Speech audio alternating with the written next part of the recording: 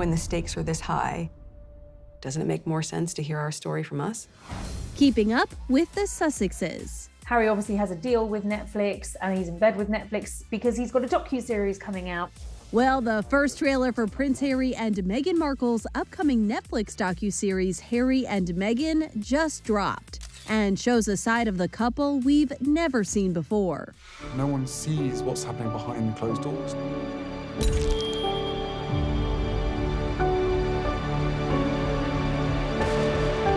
I had to do everything I could to protect my family.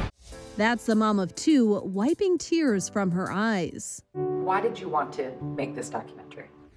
The 6-part docuseries will show Harry and Meghan's side of their high-profile love story and will explore the clandestine days of their early courtship and the challenges that led to them feeling forced to step back from their full-time roles in the institution. He is incredibly protective of Meghan and Archie. In fact, sources close to Harry have told me that his greatest fear has always been losing the person that he loves the most because of the unique position that he is in.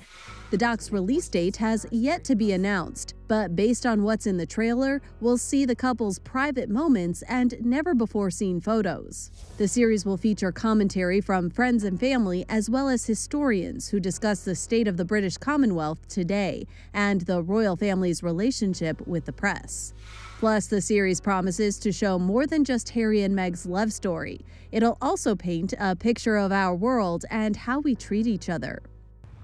The Duke and Duchess of Sussex signed a multi-million-dollar production deal with Netflix in September 2020. And Harry, he's also making a pretty penny for his memoir. Harry has taken a $35 million advance. The chances of him handing that back and saying, actually, I'm not going to do this book after all, I think that's highly unlikely. When you're having that sort of an advance, that's not going to be for Harry talking about his philanthropic work. That's going to be the inside story of being born the spare, what it entailed. I mean, I've sat down with Harry before and he said to me, you know, there are many times I wish I wasn't born a prince. It was very apparent to me early on that he actually wanted a way out. The book, titled Spare, will be released on January 10th. We're told the royal family is a bit nervous about it. And I think the greatest threat and the greatest concern, certainly for the royals, is the forthcoming autobiography, which has, of course, caused a lot of consternation in royal circles, a lot of concern amongst senior royal sources and palace aides, because quite simply they don't know what to expect.